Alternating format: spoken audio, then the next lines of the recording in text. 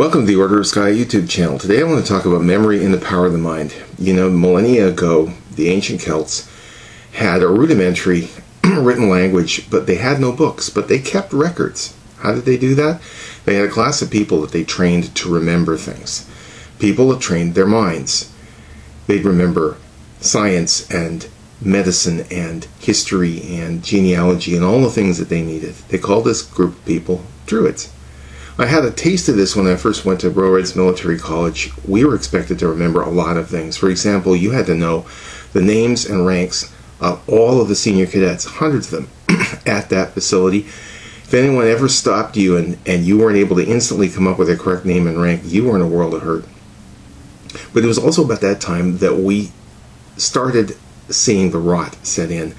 This fancy little newfangled device arrived called the calculator. And I saw people that knew how to do math. I mean, I knew that they could do long sums and multiplication and division and all of these things in their head, and they were faced with a simple problem like 2 plus 2, and they go, 2 plus 2, pull this thing out, 2 plus 2. It was amazing. People were taking these devices that were supposed to be tools to help them, and they were making them think for them. Well, now fast forward to right now. And we are inundated with electronic devices that are meant to think for us.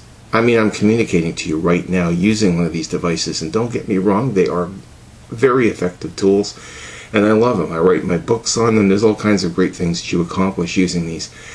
But people are taking their entire brain and downloading it into their laptop, their notepad, their iPhone, their whatever they're using.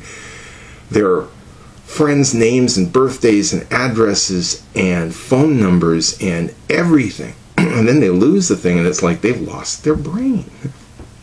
One of the biggest problems I have working in a 911 call center, police dispatch center, is 2,500 times a day in the greater Vancouver area, people call 911, and about 250, 300 of those calls every day are caused by people who can't remember 3 numbers.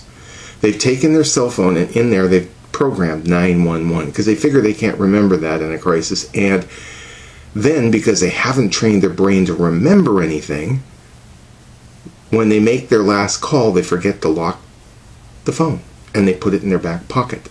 And 300 times a day, 911 call takers find themselves talking to somebody's ass, or their phone, or is in their purse, or, you know.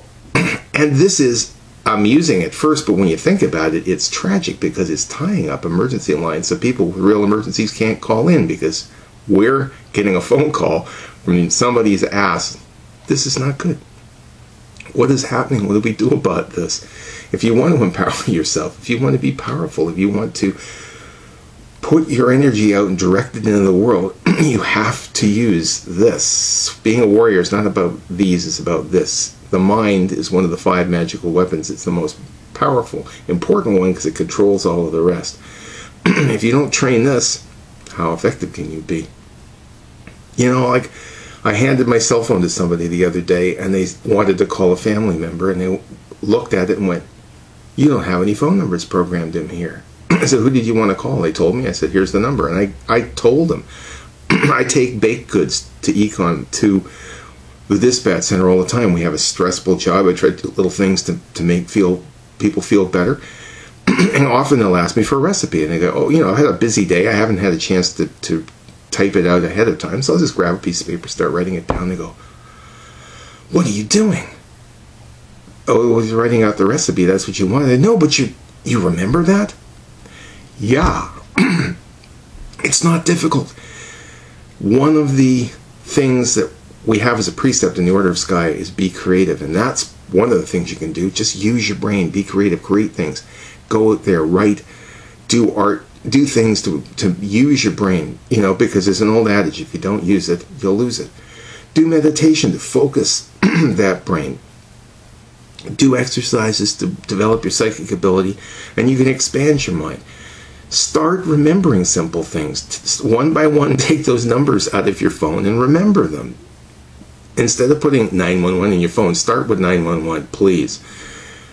Take it out of there and remember it.